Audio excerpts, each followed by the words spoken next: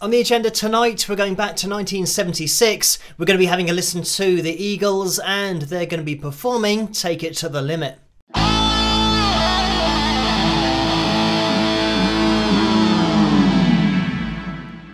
Hello, Phil here from Wings of Pegasus, and welcome to another analysis video.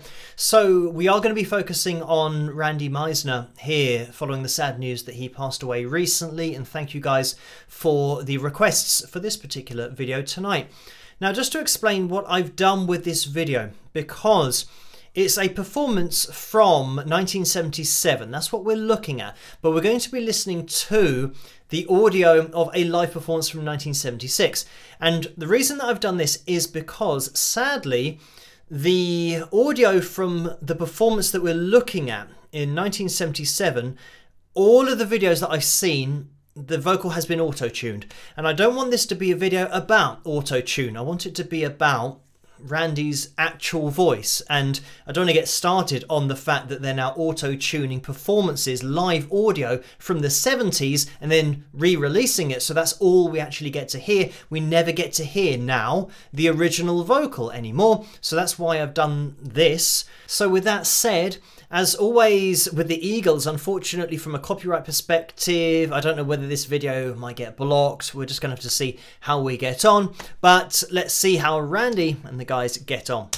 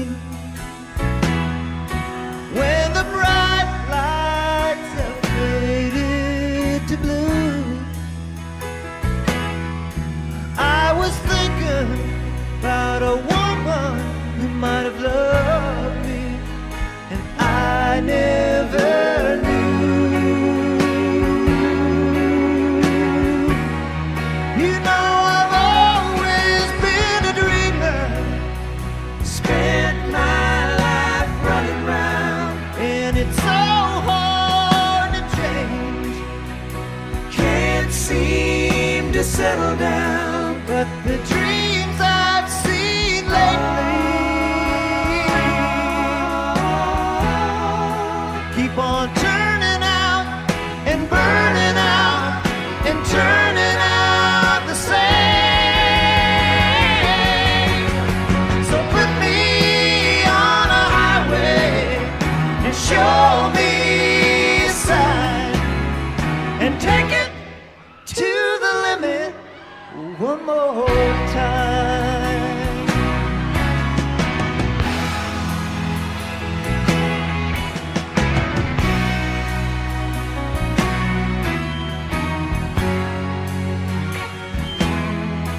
You can spend all your time making money.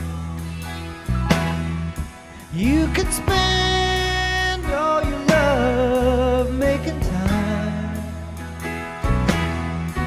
If it all fell to pieces tomorrow, could you still be mine?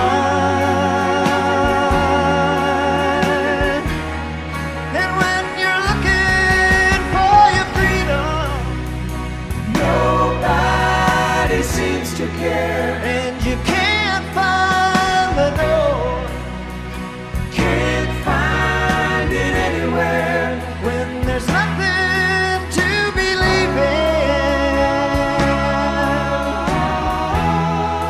still you're coming back, you're running back, you're coming back for more. So put me on a highway and show me a sign and take it to the limit one more time. Take it to the limit. Take it to the limit. Take it to the limit one more time. I am just going to jump in here because I mean, there's so much to talk about already. Just this song being such a great composition, so well delivered by Randy, and of course Randy was a co-writer of this song, so there's so much expression in there. And don't worry, we are going to get through the whole song before the end of this analysis video. But the Eagles were a sound of my childhood. My dad is a huge fan of the Eagles, so I know their songs very well, but I know Randy's voice very well. He's got such a smooth tone to his voice, and you'll see on the screen that I have isolated the vocal, run it through the pitch monitoring software so that we can hear Randy's voice in a bit more detail, and I have edited the video so that it's as in sync as I can get it, even though the audio we're hearing isn't from this performance. But something that did surprise me is how little I had to move things around, which just shows you how accurate these guys were live. And I'm talking about every single element, just nailing their notes, because this is live audio that we're hearing. You can hear the plosives on the mic, the air hitting the microphone when Randy's singing, but even the tempo being so close from one live performance to the next. We're not using click tracks or anything like that here. It's totally live. So as a band, they've just got that general sense of exactly where to be, and they just fall into this natural groove, and it's so close from one live performance to the other. And the other thing is all of the vocals being phrased exactly the same way, because even though I've moved things around from a timing perspective, it does look like Randy is singing this in this video, even though it's not the audio from this video. So it shows you how consistent he was as a vocalist, not only just hitting pitches, but with his delivery and, you know, the cadence, the way that he would deliver each line of his vocal word by word in exactly the same way, you know, night after night after night, having that ability just to lock in to this kind of vocal quality. When I'm talking about matching that feeling from one live performance to the next and referencing tempo like I just did, obviously you've got to tip your hat to Don Henley behind the drum kit, but it also helps that Randy is on bass. I always say about the drums and bass being the foundation of every live performance, but every performance in the studio as well, back in the day when it used to be recorded as the band just in the studio. Having that tightness, that foundation is essential, especially when you're talking about a song like this, which has a slow tempo, and any pushing of that tempo would then not allow you to express the same emotion and give that same feeling to an audience as this tempo being absolutely nailed allows. Don and Randy just being on the same page, being so tight, allows that foundation then to be, you know, layered upon by the other instruments, and of course the vocals.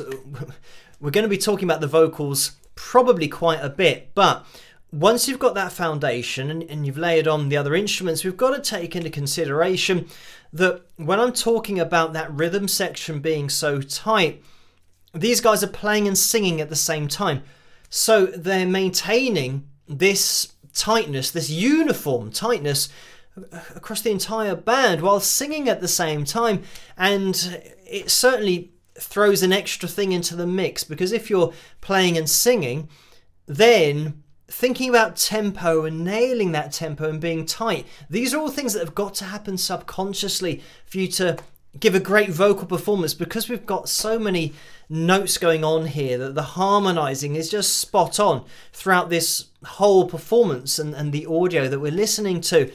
You know it's live, but it is so good. And then when you think about all of the instruments we're hearing are being played by the guys that are singing, and, you know, for lots of other bands and artists, you would have designated backing singers who just stand there. They don't play anything, because you want to make sure those harmonies are spot on, and that's all they do. Just concentrate on doing that and complement the lead vocalist.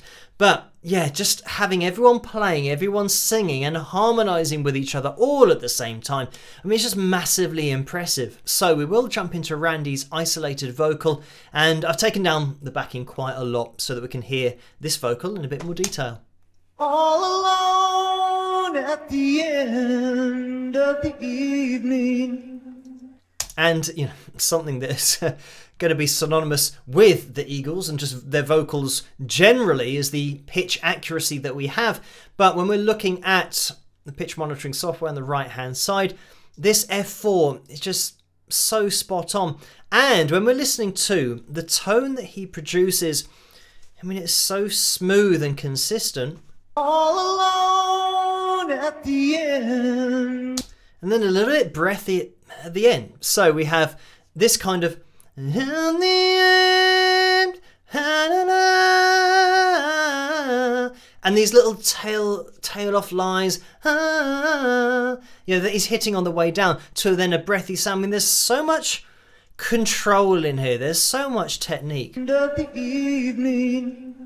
I love hearing air hitting the microphone, because then you know it is truly live.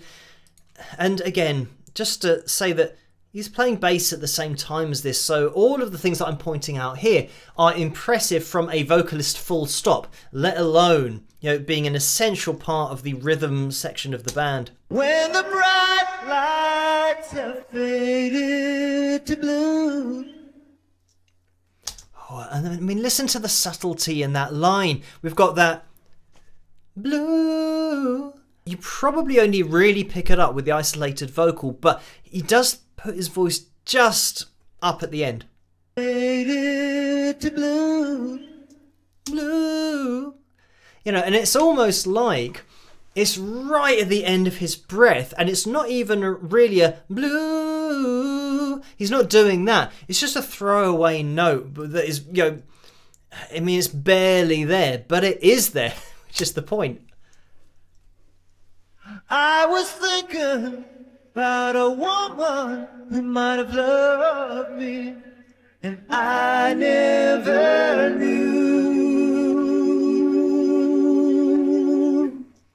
I mean, listen to those harmonies.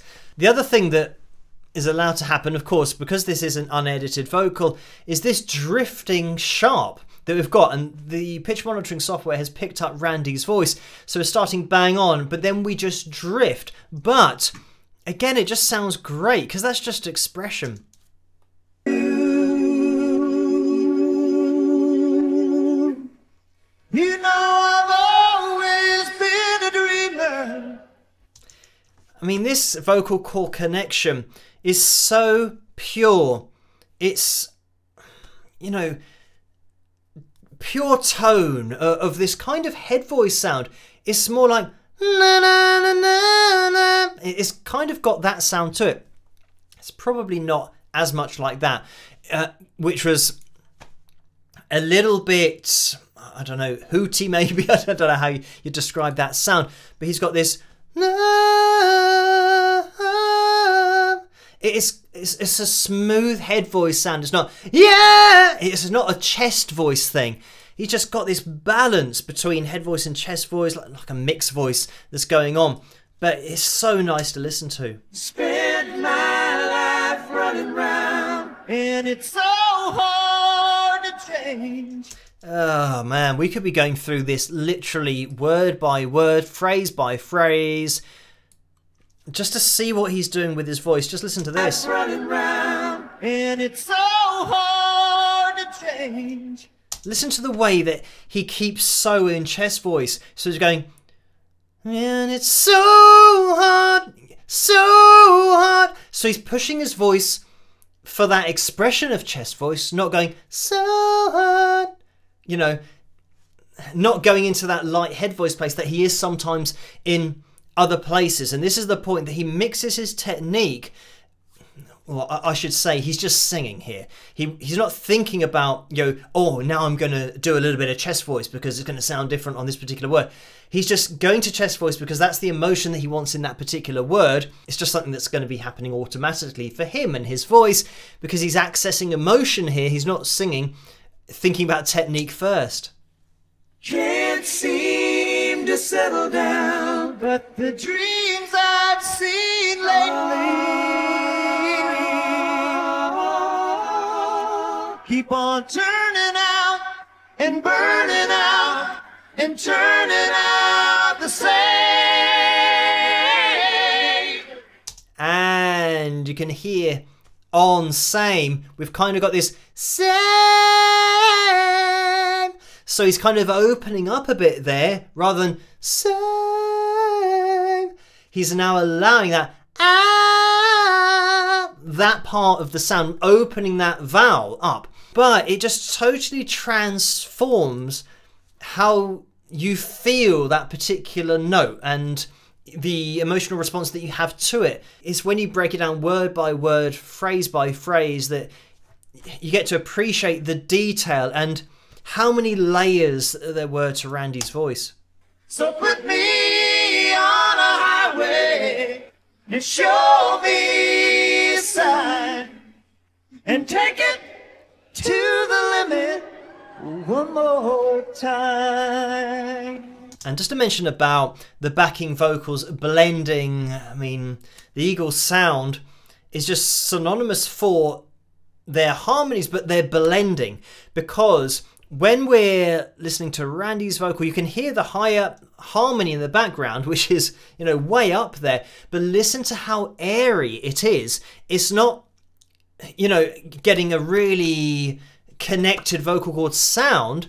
It's actually really light because you don't want that backing vocal to overpower the lead vocal. It's got to be lead vocal and then backing vocal in there, but blending just behind it. And take it to the limit. That to the limit, it is light. It's kind of like that. It's not. What did I just sing? To the limit. Yeah, so it's that to the limit rather than to the limit, and trying to kind of push it in the head voice to the limit and get that kind of pushed, strained sound to it, because you might be pulling up a bit of chest voice. It's all about singing with each other here and nobody trying to kind of take the limelight away from that lead vocal. So going na na na na, adding air in there, just handing it off a little bit more to head voice. I mean, it's just so well done, but we take this for granted how great technically this is to be able to get it to sound this good from each vocalist editing what they're doing so that they blend so perfectly. One more time. Really smooth, even vibrato as well on that B3. You can spend all your time making money. You could spend all your love making time.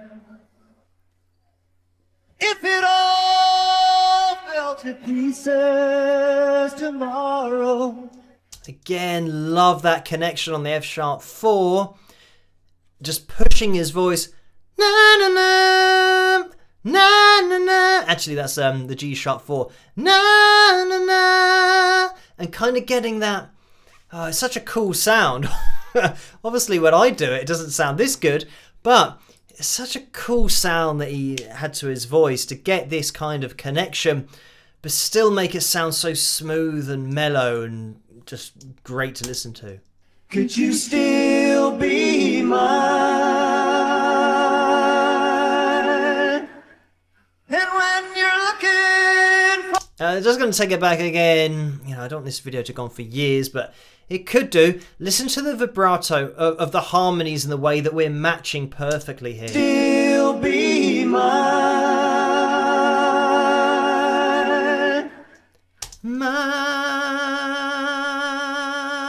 I mean, that frequency is so even, but the other singers know that and just matching everything that they're doing. And when you're looking for your freedom, nobody seems to care. And you can't find the door, can't find it anywhere. When there's nothing to believe in, still you're coming back, you're running back, you're coming back for more. So put me on a highway and show me a sign, and take it to the limit one more time. Take it to the limit. Take it to the limit. Take it to the limit one more time.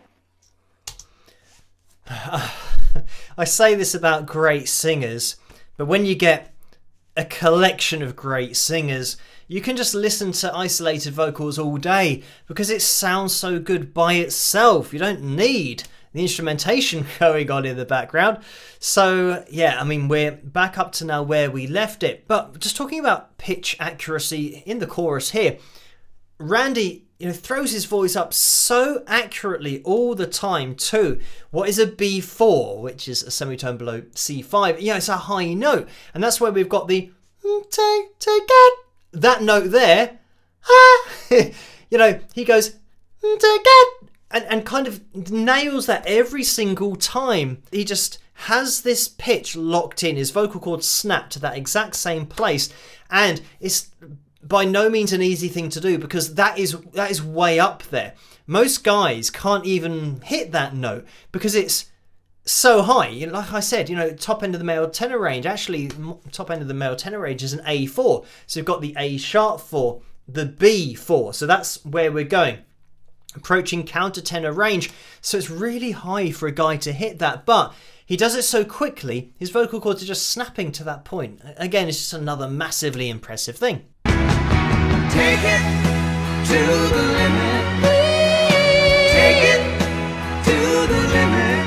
Well, come on and take it to the limit one more time. I'm just going to jump in just quickly because of that, again, head voice sound. Even though I said we'd listen to it till the end, I just kind of had to jump in there. But having the control to and kind of hit that going all the way down. I mean it's crazy to even attempt some of this stuff, but it's the ease at which Randy does it that makes it sound easy. But then you think, hang on, how is he doing that? How does he have the control to do that and just make it sound so great? Take it to the limit. Take it to the limit. You gotta take it to the limit one more time. Take it to the limit. Take it to the limit. Take it to the limit one more time. Take it to the limit. Take it to the limit. Take it to the limit.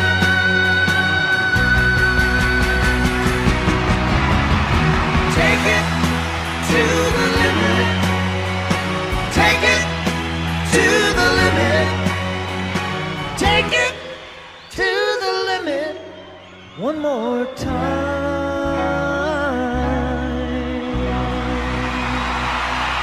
Okay.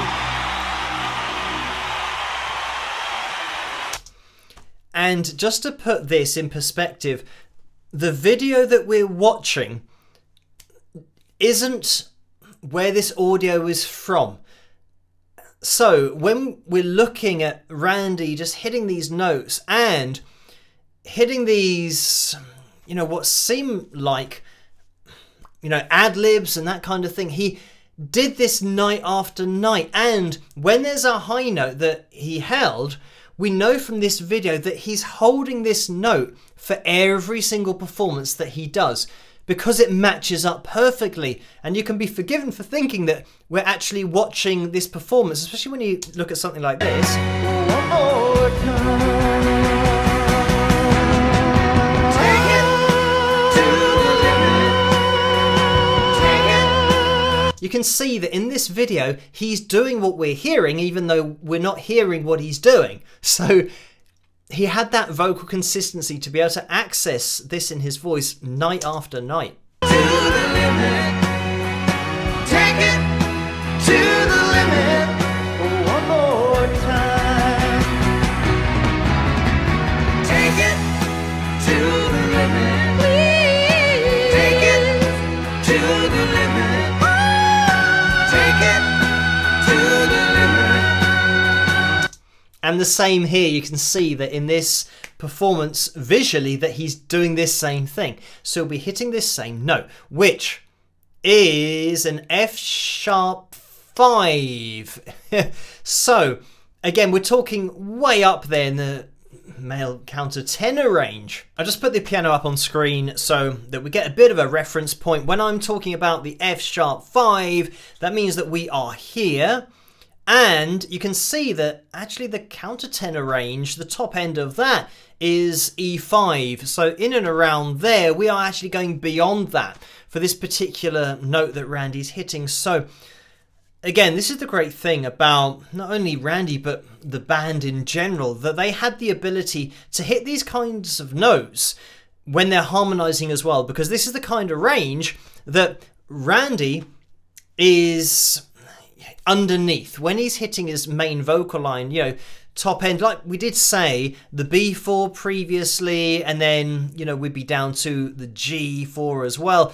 But in the top end of the male tenor range, in order to get a higher harmony vocal with that, you need some guy in the band who has the ability to hit notes in the countertenor range, and not only that, but hit them in the right way to either keep them light and airy or get a more connected sound if the lead vocalist is having more of a connected sound himself. With the lead vocal from Randy, just taking his vocal to so many different places. And yeah, just having so many colours in his voice, where he would, you know, hit a note in chest voice and then go to head voice and then have this really clean head voice sound. That's what it sounds like to me, but you could argue that it's a reinforced falsetto sound, and you could argue that at some points he does go into a true falsetto when he goes high up in his range and adds air. But this is what great singers can do. Yeah, it's having lots of different tools that you can use for doing the same job, hitting the same note, but each of those tools will give that note a different emotion. And yeah, when we're talking about a great singer like Randy, he was just in control of everything all the time. But thank you guys for requesting this particular video for tonight. I do have an analysis video on Randy that I did a few years ago, where we get into his career a little bit more. And I don't want to repeat everything that I've already said in that video. This is just to focus on his voice with the technology that we now have at our disposal. A few years ago, we didn't have voice isolating possibilities, and then being able to put that through a pitch monitoring software is great that we can see Randy's voice in this kind of detail and hear it in this kind of detail as well. So thank you guys for watching. I hope you did enjoy this video, and I'll catch you guys at the next one.